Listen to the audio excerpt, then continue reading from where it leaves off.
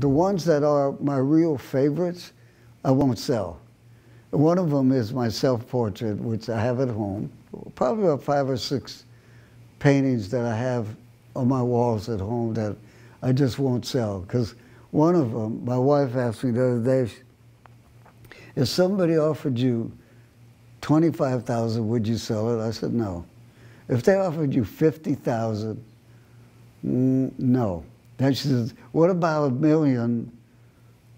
Maybe.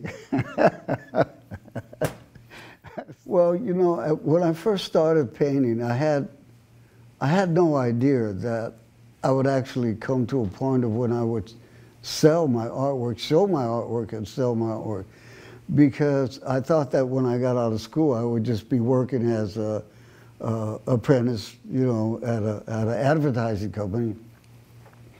But although I got so involved in the music, now I always kept painting. I mean, I just would not stop, and I always loved it. To me, it's another form of artistic creativity and just what I could do myself.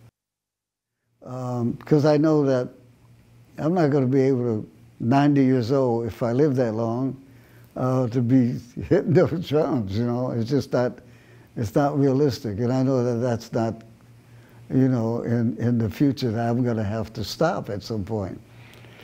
But I can paint until I'm 100 and something. If I live that long, I know that I can continue to paint. So that's where I'm basing now the future of where my life is going to turn into, and more of an artist than a musician